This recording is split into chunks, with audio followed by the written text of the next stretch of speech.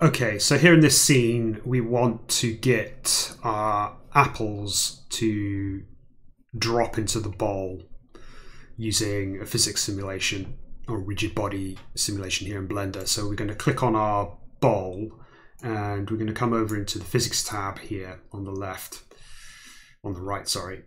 And we're going to click on rigid body there, and we're going to change the type of rigid body to passive because it's not going to be moving.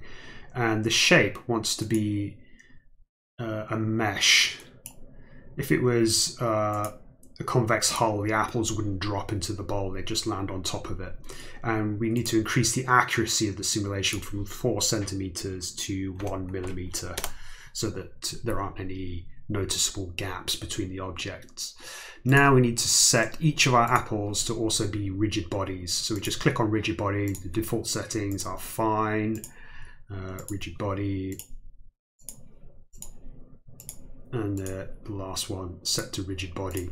Now if we press play on the timeline, our simulation should drop our apples nicely into the bowl.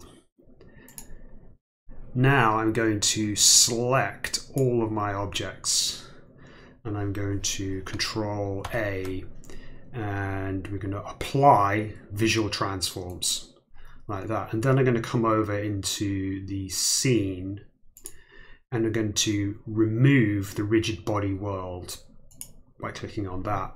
And now if I scrub in the timeline, my objects don't move anymore. They've gone back to being static.